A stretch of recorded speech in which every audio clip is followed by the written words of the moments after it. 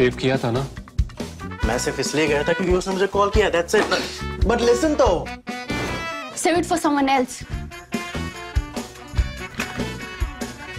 जिंदगी में सेव करना जरूरी है, मगर जब बात पैसों की हो सिर्फ सेविंग से काम नहीं चलेगा। इक्विटी म्यूचुअल फंड्स में इन्वेस्ट कीजिए और अपने सेविंग्स को आगे बढ़ने का मौका दीजिए। Mutual fund investments are subject to market risks. Read all scheme related documents carefully.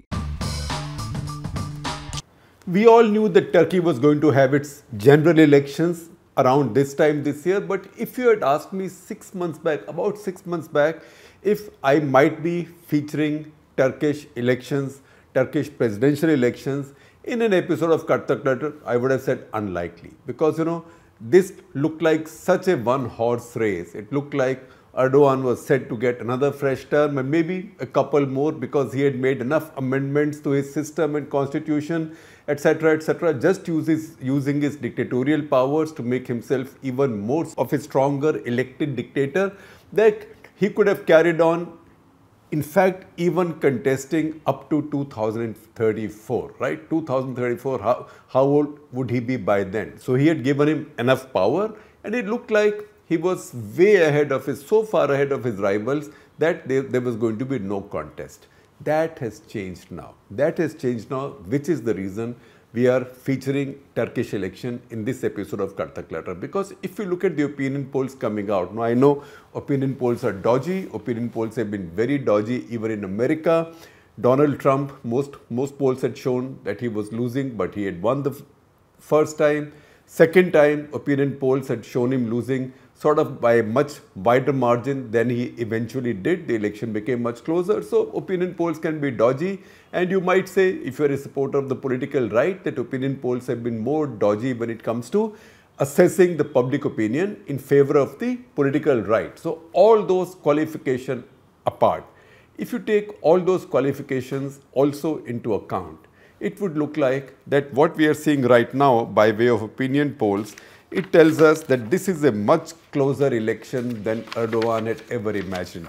Much closer, and if anything, marginally, he may be a little bit behind. He may be struggling now. The incumbent can get a lot of energy, can campaign, has the resources, he controls the media, the state media is with him.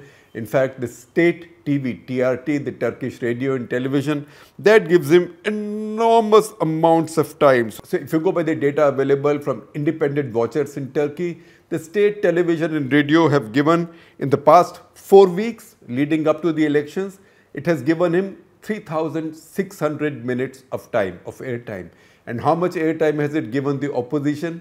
42 minutes. And the leader of the opposition, that is Kemal Kiliçdaroğlu, and I hope I pronounced the name right, he said when he got the time to appear on national TV, he basically upbraided them saying that, look, you guys, you are not telling the truth, you are only telling propaganda. But once again, even in terms of numbers, you can see 3,600 minutes versus 42 minutes, and the official radio and TV have spent a lot of time, lot of airtime actually attacking the opposition. So he's got a lot of that tailwind with him.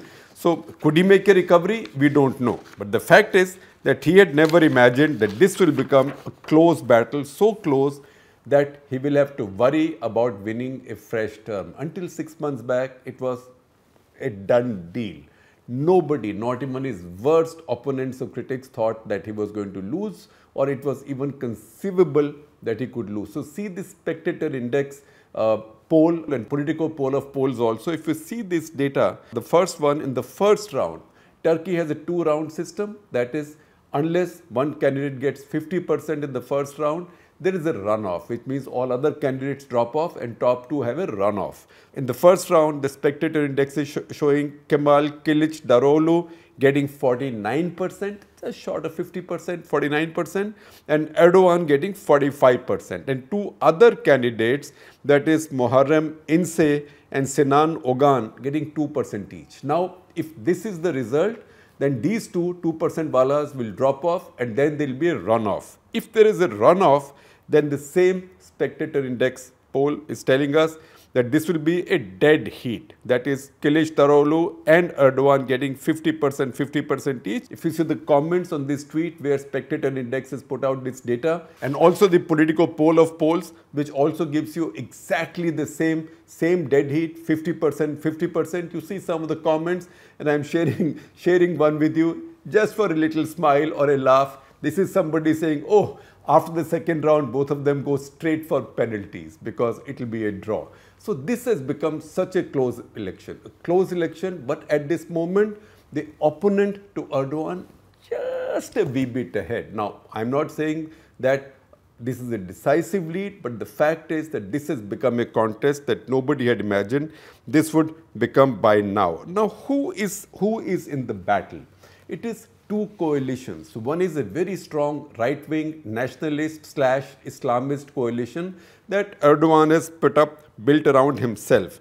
Erdogan has with him two strong nationalist and Islamic parties. His own party, AKP, and these are sort of complex names because the names are all in Turkish, and I will read this out to you. So his party, AKP, it's also called in English, Justice and Development Party. In Turkish, it is Adalet obviously justice, Adalet ve Kalakina Partisi. Partisi is party. So he set it up about a little over 20 years ago. Then his partners, he's got two partners which are further to the right, in fact very far to the right to the extent of being neo-fascist. So there is MHP, which is MHP's Milliyetçi Hareket Partisi, and BBP. BBP is Büyük Birlik Partisi. These are his partners. He's up against a big tent coalition of 6 parties that Kemal Kiliçdaroğlu has put together, and that's a formidable combination as well. Those are parties which don't always agree with each other's politics or ideology. Kemal Kiliçdaroğlu himself is a socialist. In fact, he was vice president of Socialist International for many years. So he is a committed socialist, but not everybody in his party is the same way. Now the big difference is that Erdogan is still going to the polls with his strongman, nationalist, Islamist image.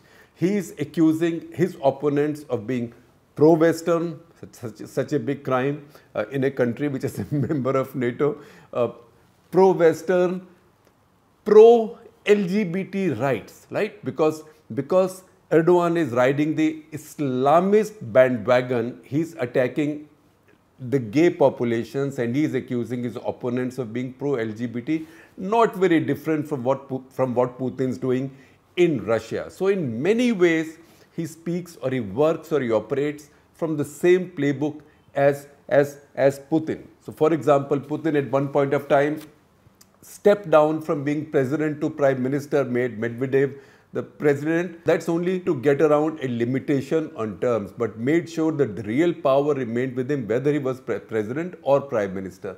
Erdogan has done something very similar himself. 2003 he came to power, he won 3 terms as prime minister, then elevated himself to president. First, when he elevated himself to president, changed his constitution. His prime minister was there, Namka Vaste, just in a name, for the namesake. Although it looked like notionally that more power resided in the prime minister constitutionally than in the president, but that was not the reality. In the course of time, he made his prime minister completely irrelevant and abolished the office. In 2017, he also held a referendum which pretty much, I'm not saying fully abolished parliament, but basically took away all the powers of parliament, made president into a dictator. President could now appoint judges, governors, anybody could do anything, could make laws, could pass laws on the run. So he became an elected dictator. So when you talk about elected dictators, Putin is not a very good example because Russia was never a democracy in that sense. Turkey, with all its imperfections, was a better democracy, was a much less imperfect democracy than Russia. And it is there that he gave himself all these powers and became an elected dictator. The difference between the quality of Turkish democracy and Russian democracy, and I say this positively for Turkey, is that in Turkey now it is still possible to have an election where the incumbent strongman may lose power. And his challenger, Kiliçdaroğlu, he has said that if he comes to power, If he comes to power, he will then become Prime Minister. He will abolish this kind of all-powerful presidency. He will restore the supremacy of parliament. He will also restore the old system, which all democracies must have, of separation of powers among various institutions. So there is not one dictator. And he also says that he will get out of his party, leave his party, so he becomes a non-partisan ruler. And the 5 other partners in his coalition will have a vice president each to begin with, until he changes the system. So this is also now a contest between two systems. Erdogan is going to the polls saying my dictatorial system, strongman system is the best. My strongman, Islamist, conservative, nationalist system is the best.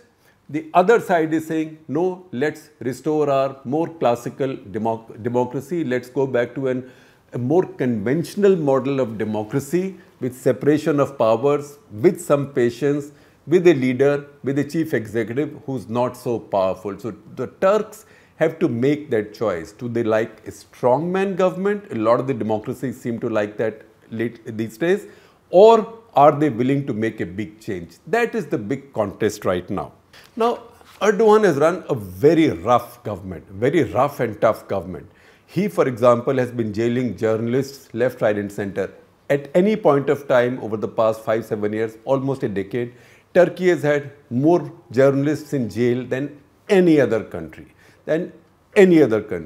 He, in fact, jailed an opposition leader, a leader from Kılıçdaroğlu's party, for 25 years. For 25 years on espionage charges for quote-unquote leaking something to a newspaper. In fact, it was in response to that Kılıçdaroğlu carried out a march of 420 kilometers, like one of our Padyatras, and that was called his March for Restoration of Justice. So at the age of 69, he had a Istanbul to Ankara march of 420 kilometers for 25 days, and thereby rebuilt his reputation, because he's been losing a lot of elections. One of the things that now Erdogan is saying about him is that you are not even competent. You cannot even herd sheep, right?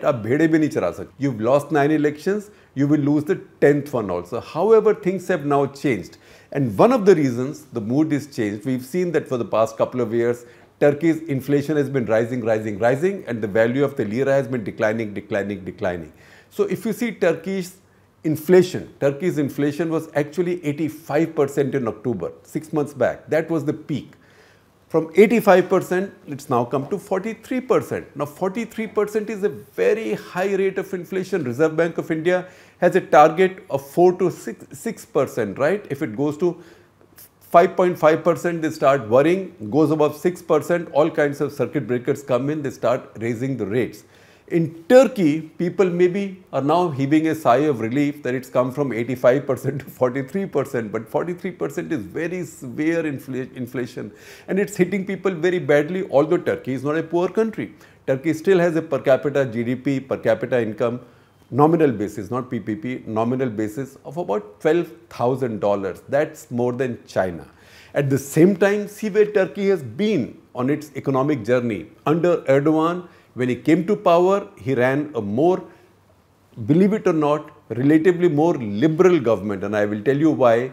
And then Turkey's economy boomed. Turkey's economy boomed between 2003 and 2013, 10 years. Turkey's GDP went up 3x, 3 times. But since then, since he became powerful and so popular, and he got re-elected the 3rd time, he became a lot more dictatorial, and he started doing his whimsical things, and his economy has begun to decline. So after that, Turkey has seen a GDP decline for 10 years. The lira, which 5 years back was 5 lira to a dollar, is today 20 to a dollar. See that chart, it's a straightforward Google chart. What's he been doing?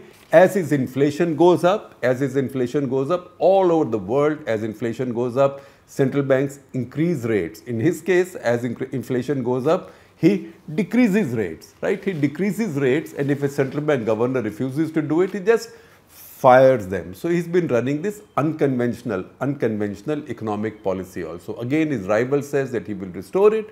International experts say that if his rival comes to power and they start repairing the economy. Maybe by the end of 2023, the inflation rate will be about 30%, will decline further. But once again, it is such a divided population. So I'll share with you the link of an article by Dexter Filkins in 2017, where he quotes James Jeffrey, a former US ambassador to Turkey, who says, look, after the referendum results came out, referendum that made Erdogan into a dictator, he did not win that referendum by a large margin. It was almost 50-50, which is the situation now. He then got the help of the ultra-right parties, which he has with him also, to get that marginal vote to become that dictator, to get all these powers and to get rid of his parliament and to get rid of his cabinet system. He can now appoint his cabinet ministers, fire his cabinet ministers, governors of provinces, everything. He can fire his central bank. He runs it like an executive chief of it. He can appoint his judges. He can fire his judges. There was a particular corruption case against one of his ministers, and there when the prosecutor started also pointing at certain things that involved or that sort of drew into its net, the corruption net, Erdogan's family also, some members of Erdogan's family also. What did Erdogan do? He simply fired the prosecutor. Now that referendum that gave him that power was a dead heat as well. So there is James Jeffrey, a former US ambassador to Turkey, quoted by Dexter Filkins as saying, look at this situation. Half the country loves him, half the country loathes him. So that is the kind of country that is going to elections now. Now there is also in the same article, Dexter Filkins' article, I find a quote attributed to Erdogan. Now we don't find a source for that quote except for this article, but what is Erdogan quoted as saying? Erdogan is quoted as saying, and I quote here, democracy is like a train, you get off once you've reached your destination.